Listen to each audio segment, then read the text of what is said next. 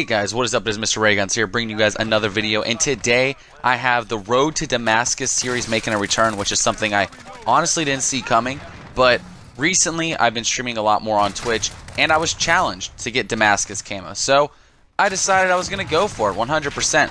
What you're seeing in this gameplay now is the M19. I was going to get that gold, but this is gameplay. In the intro there, I showed you guys me getting gold camo yet again for another one of my pistols. I have every single pistol gold except for the DLC ones and the M19. The M19 seems like it's going to be a little harder. I've been living in hardcore shipment and hardcore shoot house, and it has been one of the worst experiences of my entire life. But you know what? I gotta do it because I started working on them in core, and then I realized like long shots were just basically impossible in core.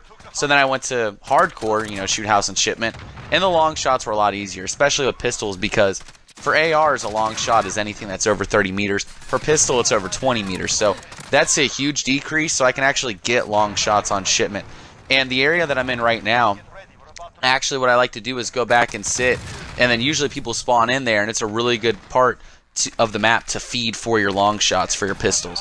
Now the Deagle, I already had it gold before I was going for Damascus challenges, because the Deagle I got gold in core months ago, and the Deagle is my favorite. By the way, that spawn system was insane. Though this map is like, it is the worst map but simultaneously the best map. Like, it's the worst designed map in COD history. Not normal shipment, because the spawns actually work in normal shipment, and as Nero puts it, it's controlled chaos. This one is awful. It is the worst experience in Call of Duty history. The spawns don't work at all, and people just, you know, decided to stop asking, because Infinity Ward said they addressed the spawns like 3 or 4 times, and they never did.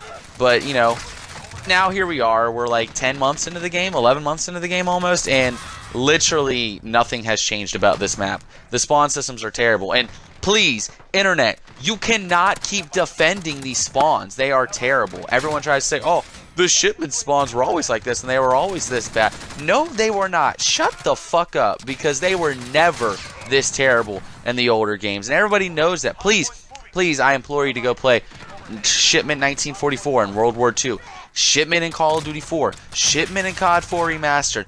Please, I beg you. Even in that stupid, terrible Ghost Shipment remake that they did, the spawns were not this bad. The spawns in this game are the worst spawns in Call of Duty history, at least in my opinion. And I'm pretty sure a lot of people would agree the spawns are pretty terrible. The map design is pretty terrible. So you might be like, why are you even doing this challenge? Well, I want to be able to say that I got Damascus on one of the worst COD games ever made. Now, saying that, like, this game isn't all terrible. Like, I've said this 1,000 times when I talk to people about this game, is my issues with it is the way it was built from the ground up, right? There's some amazing things in this game. The camos are really nice. The gunplay is really amazing.